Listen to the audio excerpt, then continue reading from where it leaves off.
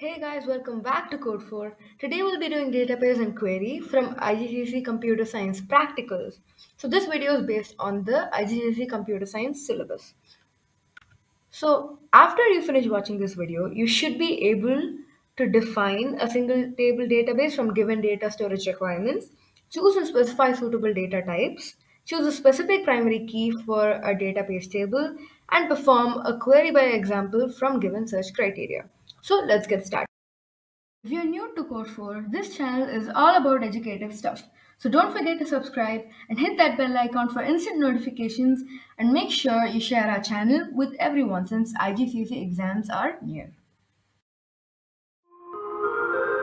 Hey guys, welcome back to Introducing the Given Data. Guys, that is security and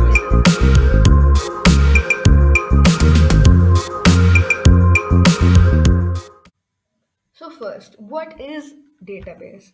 So database is basically a collection of data that is stored in a logical or ordered manner.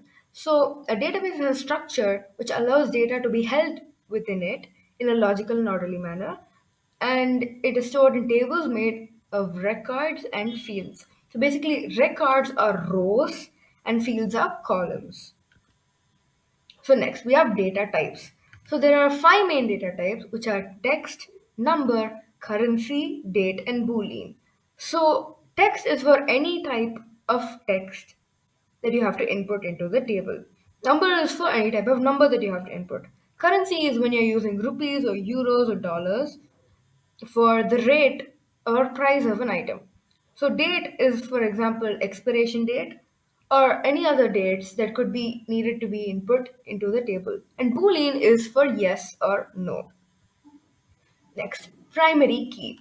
So what is a primary key? So basically primary key is a field that uniquely identifies each record by using alphanumeric data that never repeats. So for example, in this table here, the primary key is bev number, the first field, because this has data that never repeats. Alphanumeric data is data that has both text and numbers. So here, each each input or each value is different and does not repeat at all, which makes it the primary key. So next is query by example. So in this, they'll give you a query, a table, and you have to fill in data so that it'll show the particular things that are shown asked in the question. So the first row will ask for the field. So in field, you have to write the field name or the title of that column, like price or size or color, etc. Next row will be for writing the table. It'll be written table on the side. So table is the name of that particular table that is already written in the question. So you can't get confused here. Just look at the question and write whatever you see. Next, it'll be written sort. Here, if you need it to be in a particular order of A to Z or of Z to A, if you want it to be in alphabetical order starting from A to Z, you have to write ascending. Otherwise, if you want it to be from Z to A, you have to write descending. Next row will say show, and it'll have a small box. So if you want that particular column or field to be visible, you need to place a tick mark in that box.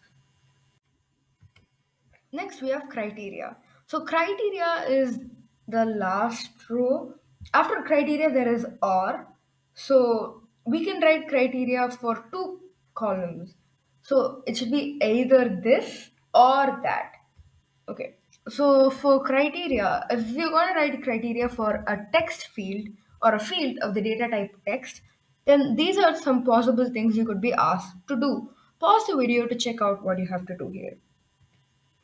Next, these are the possible things you could be asked to do if with a field that has a data type of number. This can also be applicable for currency.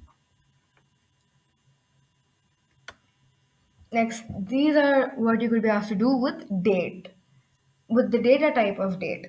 So again, you can pause the video and check this out. So that is it for query by example. So as you solve more and more problems, you will get very thorough in this topic. It's a very easy place to score marks. So good luck.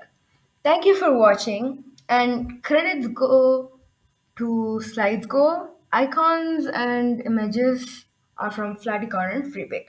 Thank you so much.